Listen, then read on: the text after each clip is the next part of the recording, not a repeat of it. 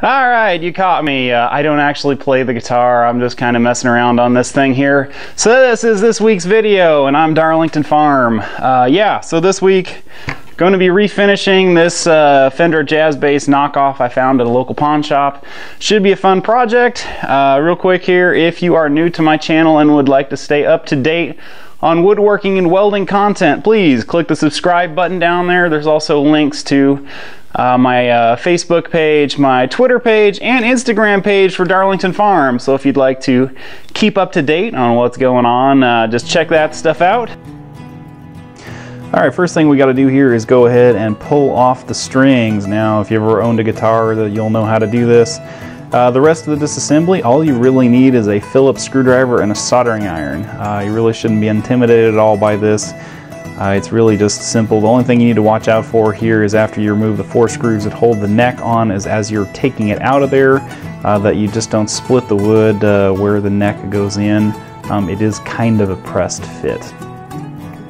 Now the solder joints here coming up are really simple. There are only 4 of them, and you know, pretty much any sort of cheap soldering iron should be able to do this. You just need to heat it up and then pull the wire off. It's just a signal wire and the shielding for each one of the pickups. Not anything at all you should be intimidated by. And now, as far as stripping goes here, I started off using a Mercaceros with some 180 grit paper. Just, you know, kind of slowly started going over it, and then I got to the point where it was taking too long, so I decided to go ahead and grab the big poppy here, which is the Festool RO150. Now this thing is a beast. I have used this to strip the floors in an entire house, and it will keep up with a big drum sander. It's crazy fast. It does an amazing job for stuff like this. A little overkill, but it did this in no time flat. Because the green finish that was on there was around 1/8 of an inch thick. It was really thick, kind of plasticky, and just nasty looking. So it really ate that finish without, you know, without really any trouble at all.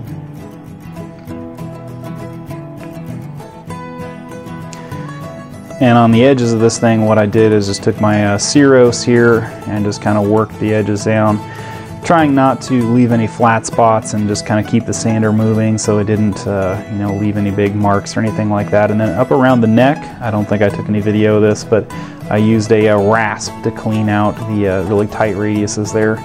Now this is denatured alcohol, and I'm just going to give a little squirt of the Trans Tint here into the alcohol, and then just take it from there and stick it straight in the spray gun. There we go. It's Trans Tint Green, which is it went into the you know, Precision 5 turbine here, and I sprayed this on very, very lightly. I was running about 6.5 psi. Had the you know, the gun turned down about as low as it would go, so I could put a very light, even coat on the guitar body here. After I got it on there, I decided I did not like the look of it, so I went ahead and, well, I mean, you need, since the alcohol is water-based, it will raise the grain, so you need to sand it. But then, to kind of give it a little more depth, what I did here was I took some General Finish Van Dyke Brown Glaze, which I just had a can laying around, and took a paper towel and just kind of worked it into the grain of the body here. Now, since the body is ash, it has some nice big pores. It really pulled in that glaze. And then after I got the glaze on there, I went back with some 400 grit paper and very, very lightly sanded the finish here, just to try and knock off a little bit of that glaze from the flat areas, but yet leaving it in any sort of recessed areas, like in the grain, any marks or anything like that. It left in there and kind of gave it a really nice depth that I don't think you could have gotten if you used like a stain.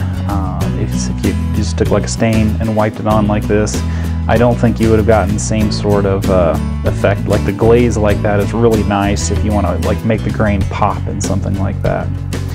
Now after I did that, what I'm doing here is I am just spraying on another light coat of that green. Actually, I think I ended up using 2 coats. I just didn't video the whole thing, but 2 coats of the green here, and you know, just to kind of give it a nice color.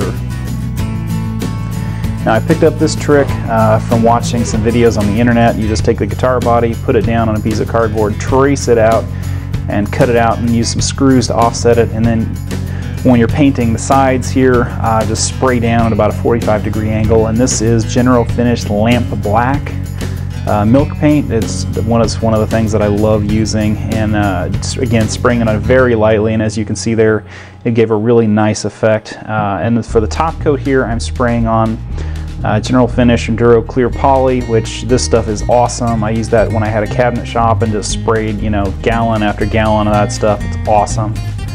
Now for the neck, what I decided to go ahead and do is use some tung oil on it.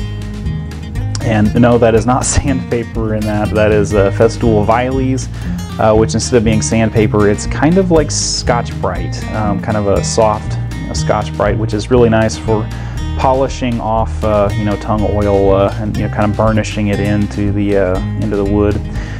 Reassembly there, pretty much identical to disassembly. Just happened to use the Festool C15 just to kind of speed it up.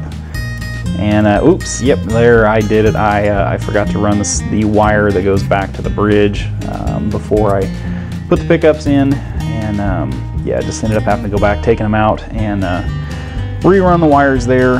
And as you can see here, it is actually really easy to reassemble the pickup or the electronics for this. Once again, you just need a soldering iron. I did have to re-solder some of the joints here just because there wasn't much solder on the wires, but you know, really an easy thing to do. And yeah, it's all back together at this point.